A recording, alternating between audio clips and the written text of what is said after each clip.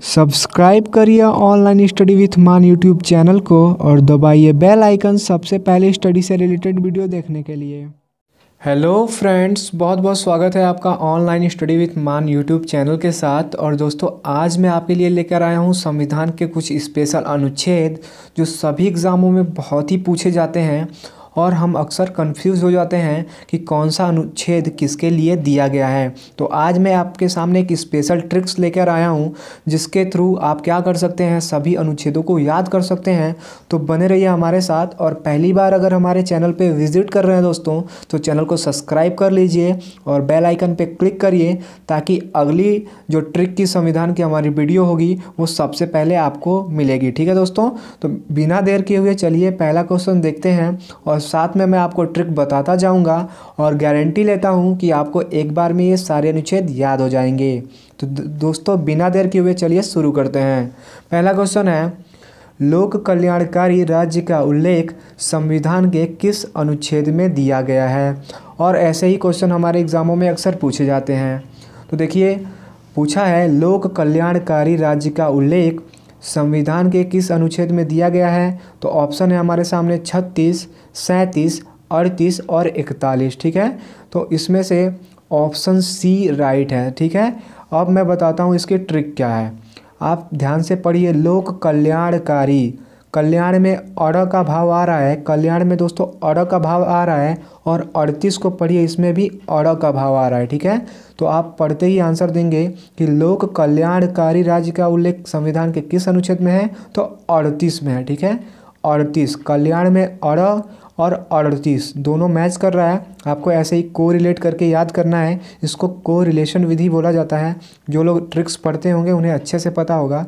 तो लोक कल्याणकारी राज्य का उल्लेख संविधान के किस अनुच्छेद में दिया गया है। तो 38। ठीक है, अड़ अड़ का भाव दोनों जगह आ रहा है, आप याद कर लेंगे। ठीक है, चलिए अगला क्वेश्चन देखते हैं। अब अगला क्वेश्चन है, एक समान सिविल संहिता का उल्लेख संविधान के किस अनुच्छेद में दिया गया है। तो ऑप्शन है आपके सामने 35, 44, 38 और 49। ठीक है, तो इसका कैसे याद करना है। देखिए, एक समान सिविल संहिता, तो एक समान क्या है इसमें 4 ठीक है दोस्तों, एक समान क्या है, दोनों 4, एक समान यानी 44वें अनुच्छेद में एक समान सिविल संहिता का उल्लेख किया गया है।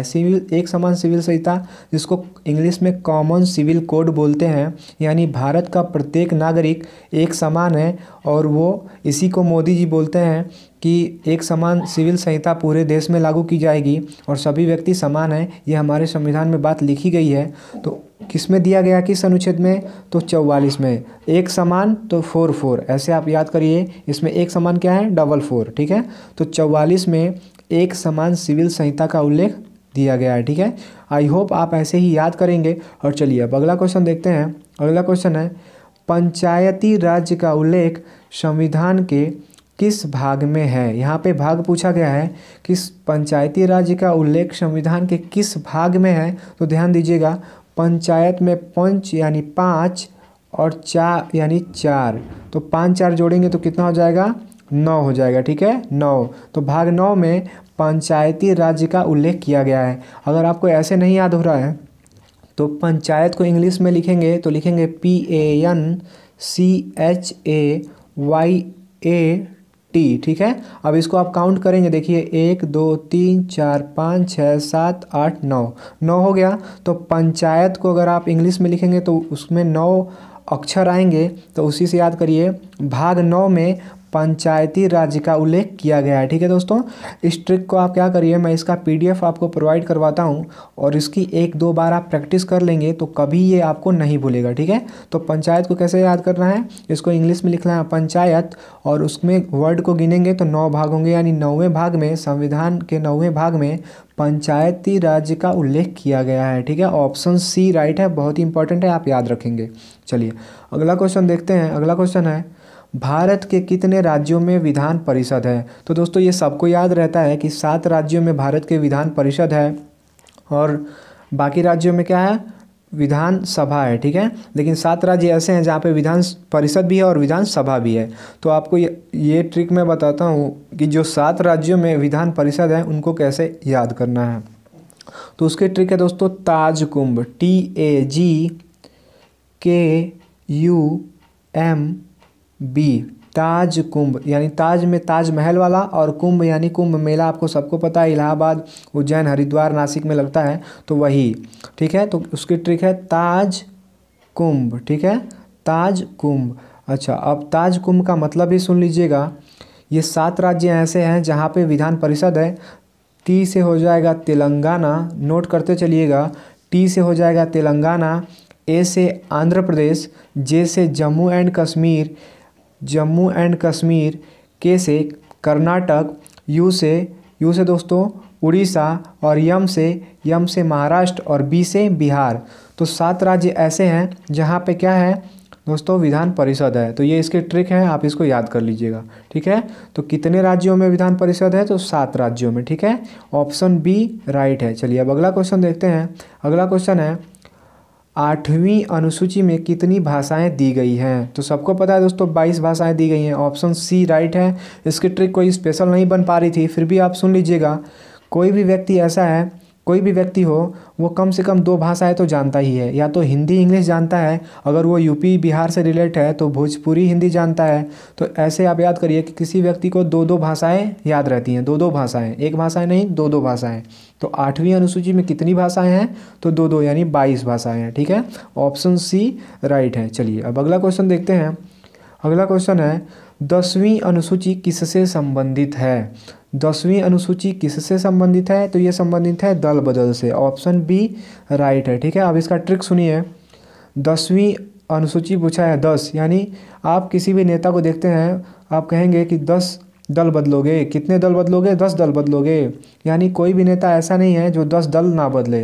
तो दल बदल 10वीं अनुसूची, 10 से 10, 10 से दल बदल। तो ऐसे भी आप याद कर सकते हैं, और इसको कोरिलेट कर लीजिए कि हर नेता 10 दल बदलता है। कितना दल बदलता है, 10 दल बदलता है। तो 10वीं अनुसूची में कितनी क्या दिया गया है, तो दल बदल दिया गया है। ठीक है, ऑप्शन बी राइट है। चलिए अब अगला क्वेश्चन देखते हैं। अगला क्वेश्चन है संविधान के किस अनुच्छेद में मनी बिल का उल्लेख किया गया है। मनी बिल का उल्लेख संविधान के किस अनुच्छेद में किया गया है, तो वो किया गया है 110 में। ऑप्शन बी राइट है। आपको बता दें कि संविधान के मनी बिल का उल्लेख 110 में किया गया है। और इसको याद कैसे करना है, तो मनी का लीजिए यम, मनी का यम और ओ ले लीजिए। ठीक है, यम ओ, और मनी में यम ओ NEY लिखते हैं आप इंग्लिश में, तो मनी में यम और वो ले लेंगे। तो अब ये बीच का, अगर मैं इसको ए को यहाँ पे नहीं हो रहा है, अगर मैं इसको मिटा देता हूँ, देखिए मैंने इसको मिटा दिया, तो कितना बना 110।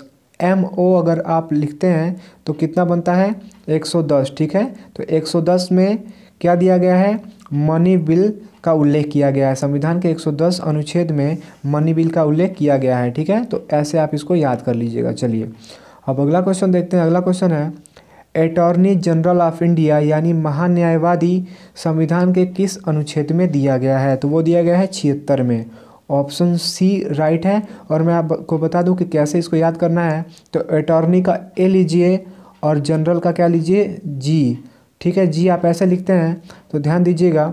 अगर मैं क्या करता हूँ, ए और जी ऐसे है, अगर इसको मैं क्या करता हूँ कि इसको ए को मैं ऐसे मिटा देता हूँ। ठीक है, ए को मैंने ऐसे क्या किया, रफ कर दिया।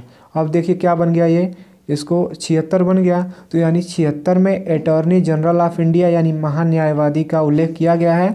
आपको क्या करना है, आपको 1-2 बार प्रैक्टिस करनी है, तो आपसे ये हो जाएगा। ठीक है, 76 में महान्यायवादी दिया गया है, आपको ऐसे याद हो जाएगा। ऑप्शन जैसे ही आप देखेंगे आप ट्रिक कर देंगे, मुझे पक्का पता है। चलिए अब अगला क्वेश्चन देखते हैं। अगला क्वेश्चन है 42वां संविधान संशोधन कब हुआ था। और बहुत ही कन्फ्यूजन करता है ये, क्योंकि 44वां संविधान संशोधन और 42वां बार बार एग्जामों में पूछा जाता है, और हम 78 होगा 1900 की 1976 होगा, इसमें कन्फ्यूज हो जाते हैं। तो देखिए ध्यान से, आज की ट्रिक कैसे है कि आपको क्या करना है, 42वां संविधान संशोधन पूछा है, तो आपको क्या करना है, 42 में 4 और 2 है, दोनों को जोड़ देना है। कितना हुआ, 6।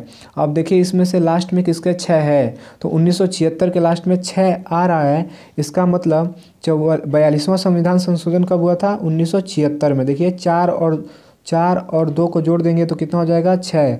और 1976 के लास्ट में कितना आ रहा है, 6। तो ऐसे ही मैं याद करता हूँ और आपको भी ऐसे ही याद हो जाएगा कि 42वां संविधान संशोधन कब हुआ था, 1976 में। ठीक है, अच्छा चलिए अगला देखते हैं। अब आगे आपके सामने 44वां संविधान संशोधन कब हुआ था। तो मैंने पहले ही बोला, जैसे 42 को आपने जोड़ा वैसे ही 44 को जोड़िए।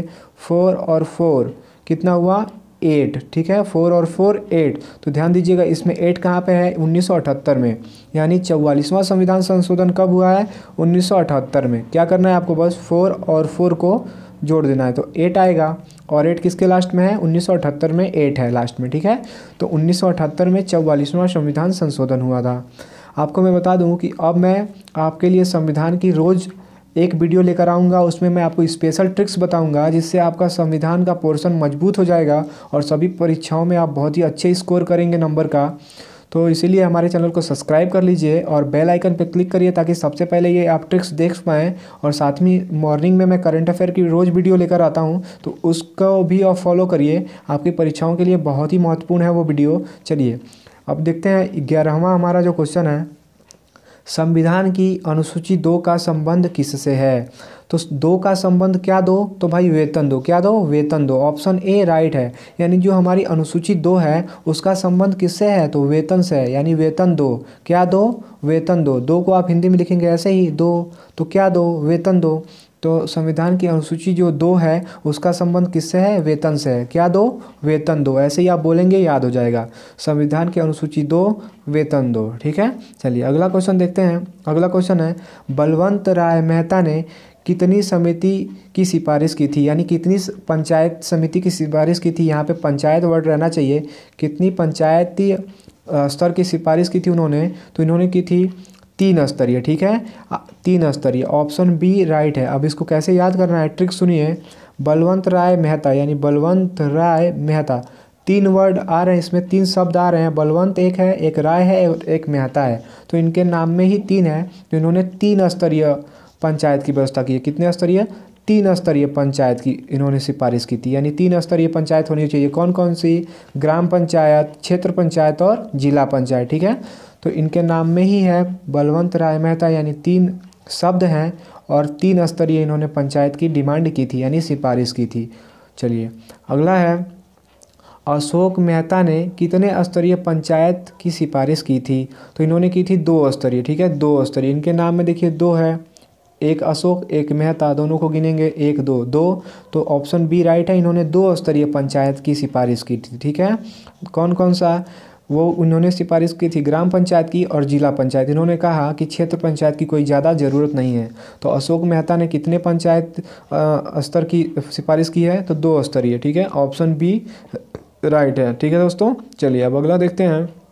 अगला है, किस अनुच्छेद में न्यायपालिका को कार्यपालिका से अलग किया गया है। ऐसे क्वेश्चन हमारे एग्जामों में अक्सर आते हैं।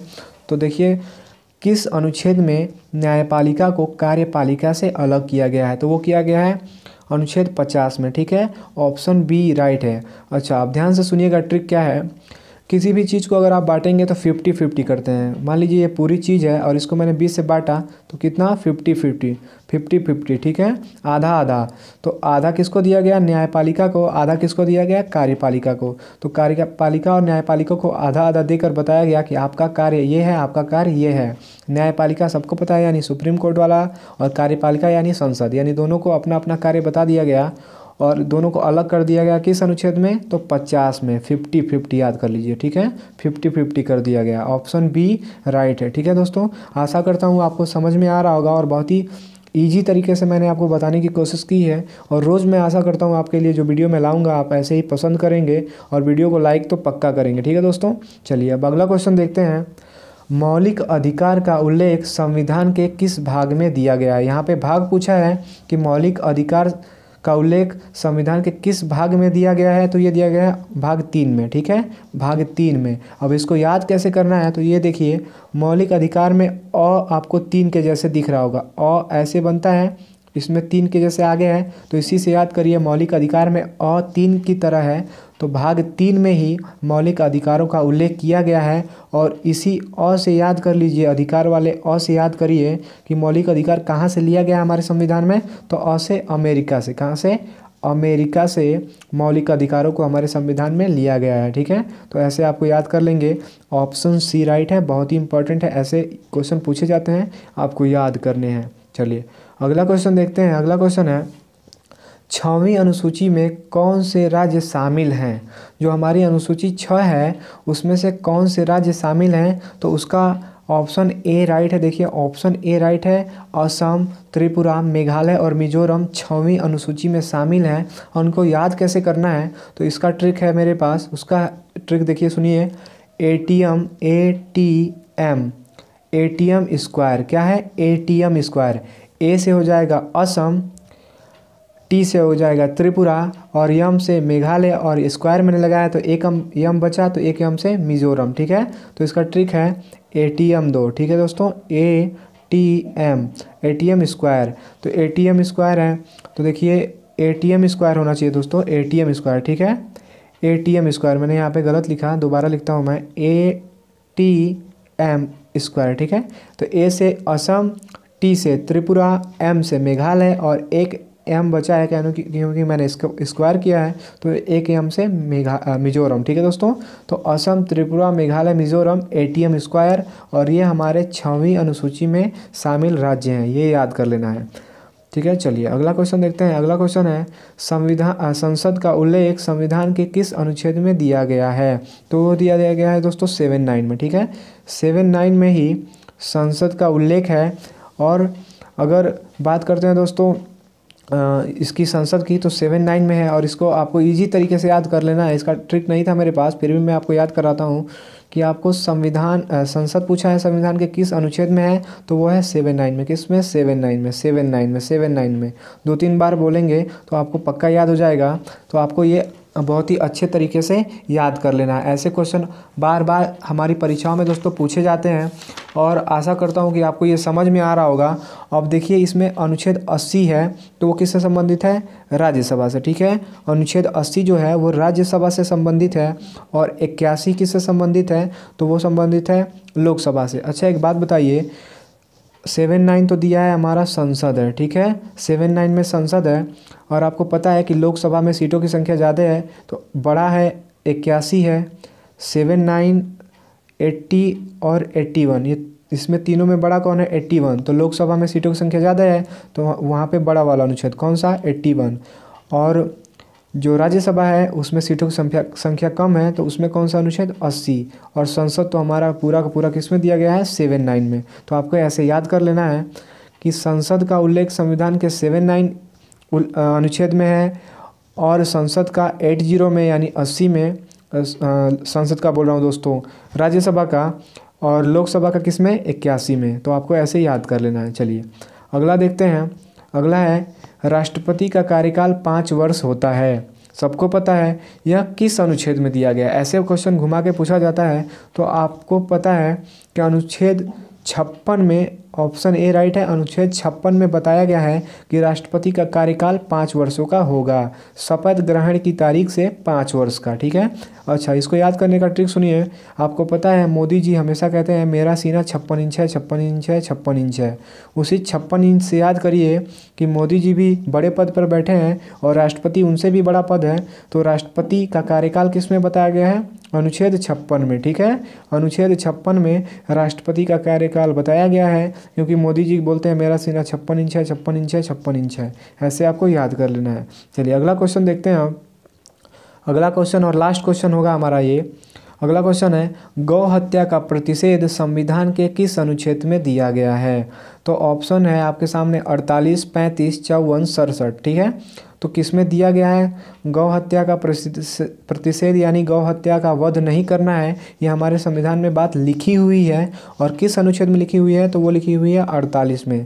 ऑप्शन ए राइट है। चलिए लास्ट है, ये लास्ट हमारा क्वेश्चन है, तो मैं आपको एक कहानी सुना के इसको याद करवाता हूँ। आप अपने दिमाग में एक कहानी को इमेजिन करेंगे, अपनी आँख बंद करिए और सोचिए कि आपका एक दोस्त है जो विदेश जाता है और 48 लाख की गाय खरीद कर लाता है और 48 लीटर वो गाय दूध देती है। 48 लीटर वो गाय दूध देती है, 48 लीटर का गोबर भी करती है। तो ऐसे आप इमेजिन करिए कि वो पागल आपका दोस्त है और 48 लाख में गाय खरीद कर लाया, 48 लीटर दूध देती है, 48 किलो दोस्तों गोबर देती है। तो ऐसे माइंड में अपने एक कहानी बनाइए तो आपको याद हो जाएगा कि गौ हत्या का प्रतिषेध संविधान के 48 अनुच्छेद में दिया गया है। ठीक है दोस्तों, तो चलिए थैंक यू दोस्तों पूरा वीडियो देखने के लिए। और अगर आपको ऐसे ही करंट अफेयर मैं बोल रहा हूँ दोस्तों, अगर आपको ऐसे ही संविधान के ट्रिक्स वाले वीडियो चाहिए तो प्लीज़ वीडियो के नीचे अगर आपको अच्छा लगता है तो प्लीज़ कमेंट करिए और हमें बताइए, तो हम आपके लिए और इसकी वीडियो लाएंगे संविधान की। और चैनल को सब्सक्राइब कर लीजिए ताकि रोज़ आपको ऐसे संविधान के ट्रिक्स मिलते रहें। और इसका PDF अगर आपको चाहिए तो दोस्तों हमारे टेलीग्राम चैनल को सब्सक्राइब कर लीजिए, वरना हमारे वीडियो के नीचे कमेंट करिए, अपना नंबर छोड़िए, मैं आपको व्हाट्सएप ग्रुप में ऐड कर दूंगा, जहां से आपको डेली करंट अफेयर और संविधान से रिलेटेड सारी वीडियो मिल जाएंगे। ठीक है दोस्तों, चलिए बहुत बहुत धन्यवाद आपका पूरा वीडियो देखने के लिए। Thank you so much.